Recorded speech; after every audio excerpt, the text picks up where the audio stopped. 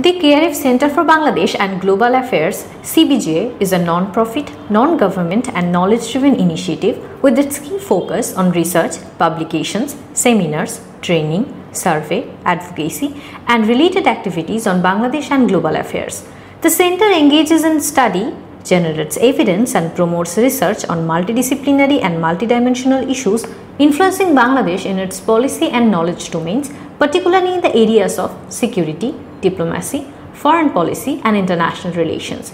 The center has launched its video commentary program CBGA Discourse for wider access to people who have interest in the issue of foreign policy and international relations.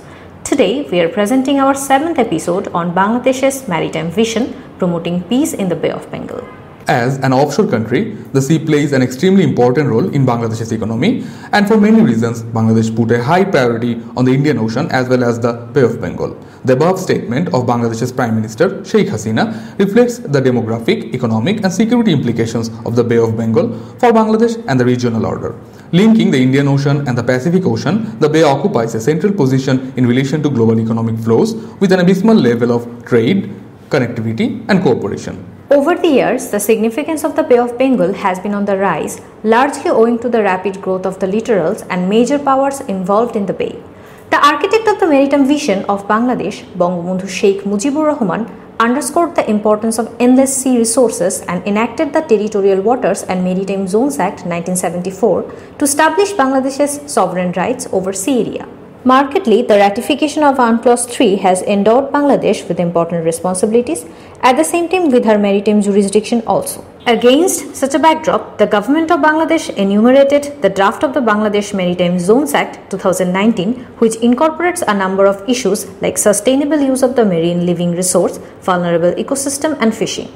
Bangladesh has become a role model in South Asia as it peacefully resolved the maritime disputes with neighboring India and Myanmar, which unfolded a vista of opportunities for optimum utilization of the sea and its huge untapped resources for Bangladesh. The maritime delimitation also paves the way for probing and facilitating the domain of the blue economy, which emphasizes appropriate policies and investments in a number of areas like fisheries, conservation, tourism, energy exploration, shipping, trade and commerce, and coastal ecosystems and marine biodiversity. The Bay of Bengal region has become a geopolitical hotspot, a smart power battlefield with a plethora of ideas like BRI, Quad, Big B and IPS, etc., which are offering new scope and opportunities for investment, trade and regional integrations vis-a-vis putting security challenges like geopolitical rivalry, arms procurement, the Rohingya crisis, drugs and terror nexus. However, Bangladesh has realized that keeping aside the political tensions,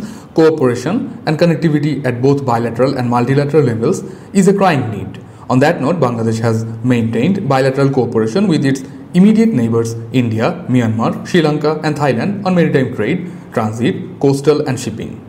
As per maritime security concerns, Bangladesh is engaging in joint naval exercises like Milan, Bongo, HADR, etc. to confront common security challenges in the Bay.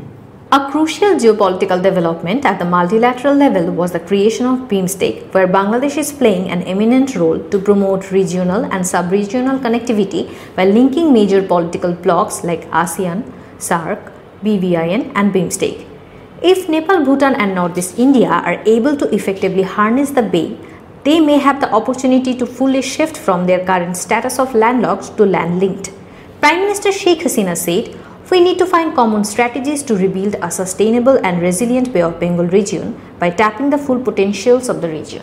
Bangladesh, as an emerging power, advocates for the cooperative, amicable, dignified and equitable relationship between littoral countries to extract maritime resources sustainably for the development of the discourse on the Bay of Bengal. Hence, Bangladesh is looking ahead in such cooperation and connectivity which can ensure everyone's development, security and a prosperous Bay. Bangladesh has already launched Blue Economy Framework and Delta Plan 2100 for achieving common interests and sustainable development in the Bay of Bengal.